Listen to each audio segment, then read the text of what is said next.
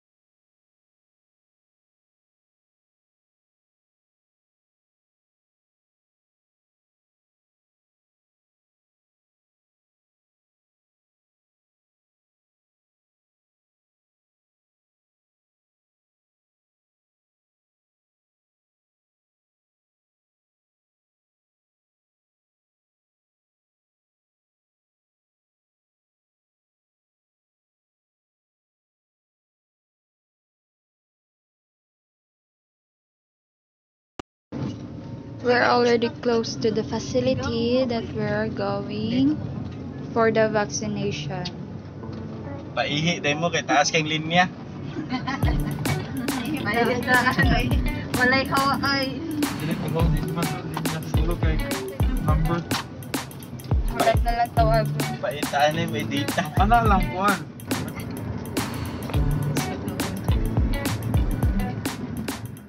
Okay, the moment we arrived to the facility, they give our numbers, and then so we wait for a while and explore and what to do, where to go.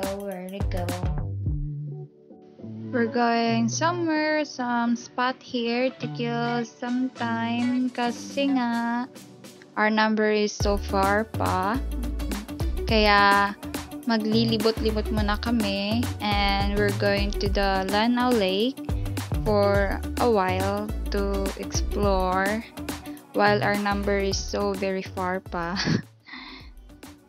Okay, we're here at Lake Lanao. Sa glamping. Mag-glamping tayo dito. Kita lang sa pamilya, pag-upat. Sightseeing for a while.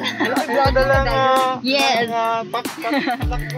Sightseeing for a while. Layo pa mo ang number for the vaccination. Yes. So this is what it looks like.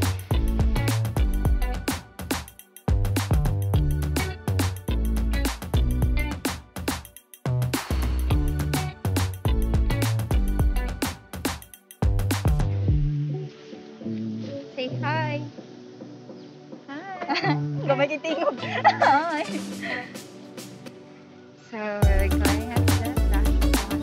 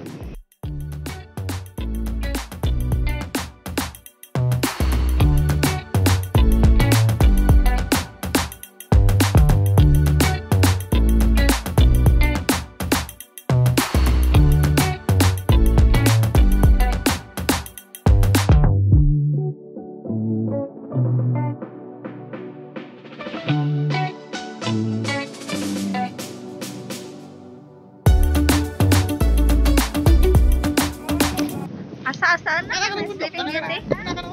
So, okay. Sleeping Beauty. That one called is the famous Sleeping Beauty. Dito lang yan makikita sa Lake Lanao.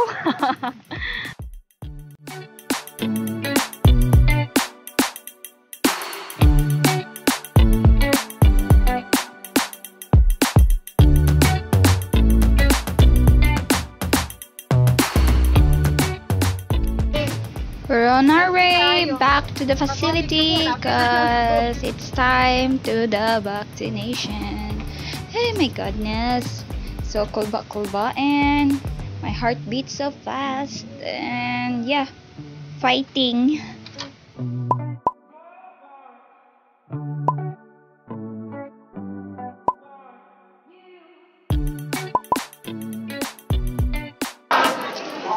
Mana siya? Johnson.